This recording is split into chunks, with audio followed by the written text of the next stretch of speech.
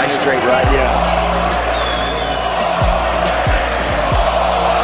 The chant of boring. The last thing a fighter ever wants to hear. Woodley staying composed, hearing everything, knowing everything that's going on in the crowd, knowing everything that's going on in the fight, staying composed, sticking to the game plan, not getting overzealous. With George St. Pierre having such a loyal following, don't you think that fans would actually want to see Tyron actually go up against GSP and lose? You ask fans if they want to see Woodley fight again. I think that would be a flat out no. Who wants to pay to see Tyron Woodley fight again? You know, he is an absolute physical specimen. The guy could have finished that fight at any time he wanted to, but, you know, he didn't want to take the risks. You take no risks, you get no rewards.